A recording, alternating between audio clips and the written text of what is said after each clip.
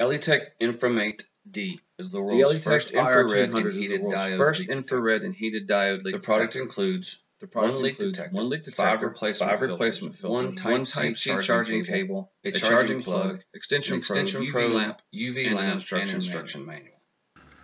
After pressing the on-off button, it takes 30 seconds to warm up until it beeps twice per second, indicating the unit is ready to work. The IR-200 has two modes. The default interface is the infrared mode. Press the sense key to switch between high, medium, and low sensitivity. When a leak is detected, an audible alarm will sound, and the visual indication will increase according to the detected concentration.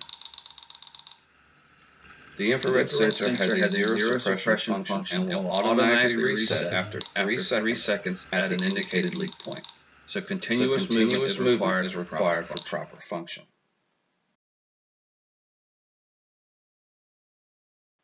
Next, press the mode key to switch to the heated diode mode.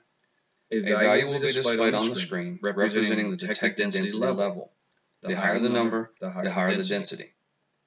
Press the peak key to record the refrigerant concentration level at the current position. If the concentration is out of range, press the reset key to reset the concentration reference to facilitate the search for a higher concentration leak point.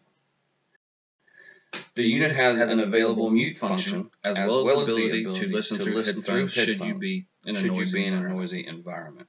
The heated diode probe is sensitive to CH series refrigerants, which enriches the type of refrigerant detected by infrared sensors, and is suitable for screening the approximate location of leakage points. And is suitable for screening the approximate location of leakage points. Ultra-fast detection speed, and a false alarm of the probe has a 10-year lifespan. The leak point. An ultra-fast detection speed, and a false alarm of the probe suitable for accurately locating leak points.